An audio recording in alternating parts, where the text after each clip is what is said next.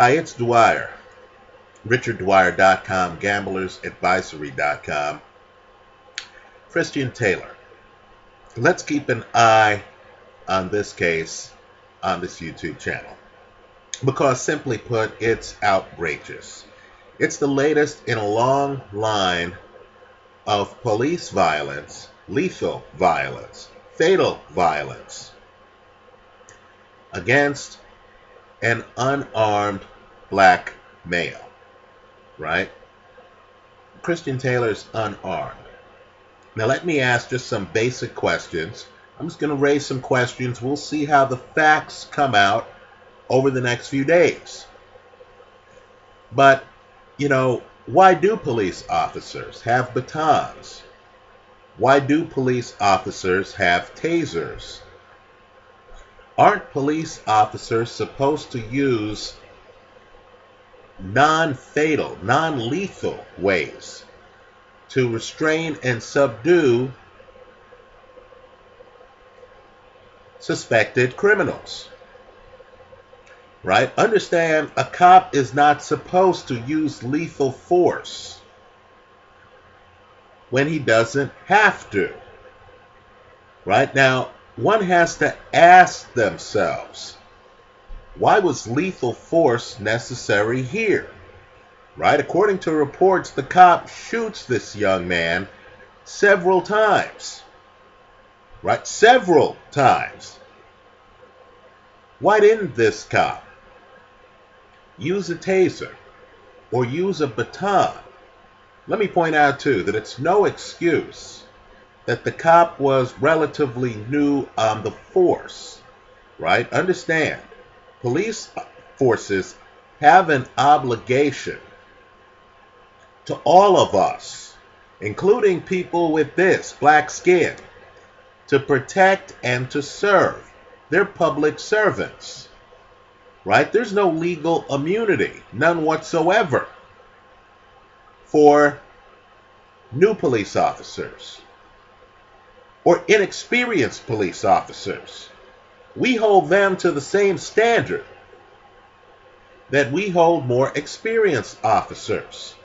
Right? So please don't tell me that this guy in his 40s, who was relatively new to the force, should be cut some slack for killing an unarmed suspect. Right? That's ridiculous.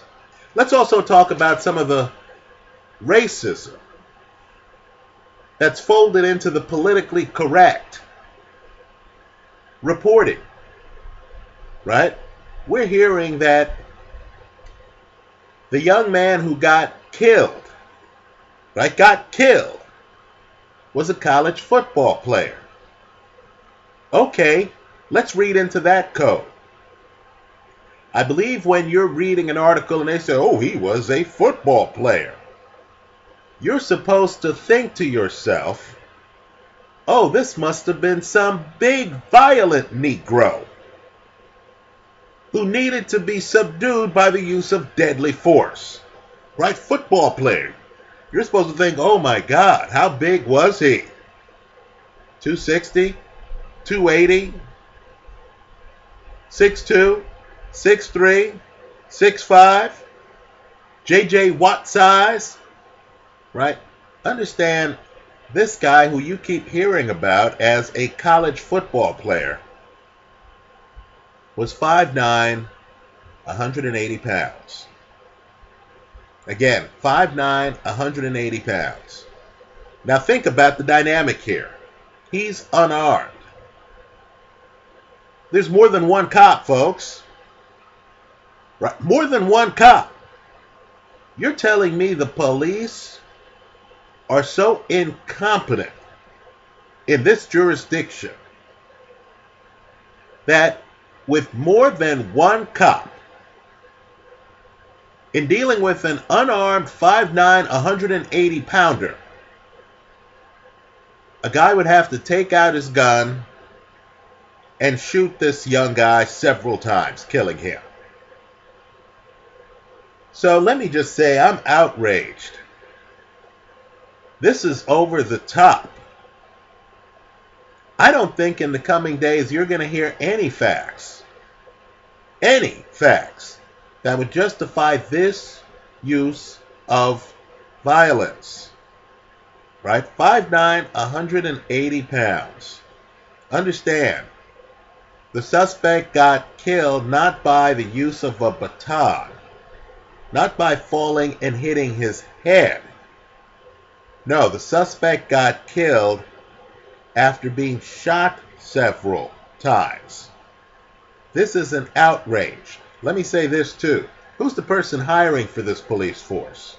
You're telling me that they hired someone in their 40s who doesn't have enough common sense to know when deadly force is completely inappropriate. This is ridiculous. Let's keep an eye on this case as it unfolds. Right? I'd like to know more about the background of this cop. I'd like to know more about the circumstances under which this young man got shot. I'd like to know why the cop felt that deadly force was necessary. Let me say this too. I want the story to get out quickly because I don't want everyone involved to go in some back room through their representatives and then to sync their stories, right? Normally when police arrest suspects, right, multiple suspects, they want to get a statement right away. You don't say to the suspect, hey, you know what, we're going to hold off, give you a few days to think about what you want to tell us. I'm going to stop this interrogation. I'm going to give you a few days to talk with the other people who were present at the scene so that by the time I talk with you again, your story will have been vetted by everybody. I don't want that. Right? Something happened here that left someone dead. Right? Multiple guys carrying guns and batons and all that other stuff somehow felt the need to kill an unarmed man suspected of burglary. Right? That's the other thing. This isn't a hostage situation. Right? This is a simple burglary, and somehow they decided to kill the suspect. The 5'9", 180-pound suspect. The average-sized man that you're hearing about as some football player. That's how I see it. Let me hear from you. Leave your comments for me here online. Visit us at gamblersadvisory.com and at my firm website, richarddwyer.com. Let me make one other point, too. You know, this politically correct culture is literally choking the life out of us. Right? Isn't it? Or shooting the life out of us. Isn't it? Understand, it's because minorities have received different treatment from public servants, right, on a host of levels.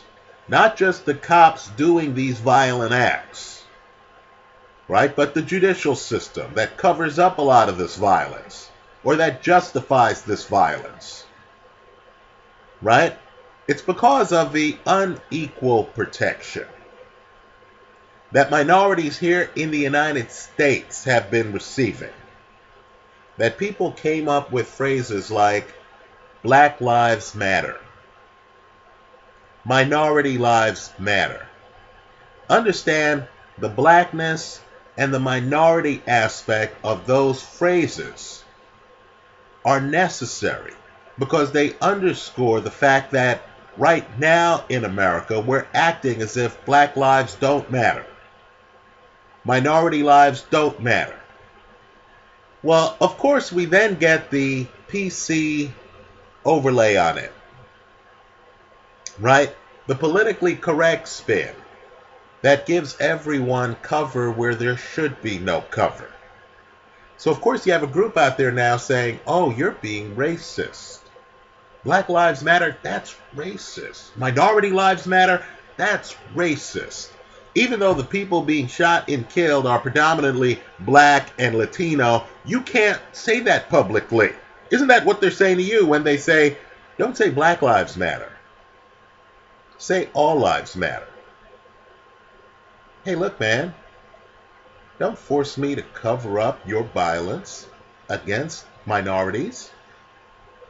Right? If I want to, after an incident like this, say, whoa, whoa, whoa, Black Lives Matter.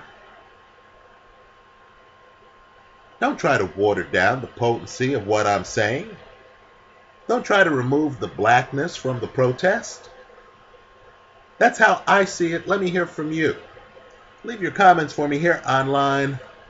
Visit us at richarddwyer.com. I also have a libertarian site, keepingitfree.blogspot.com. Thanks for stopping by.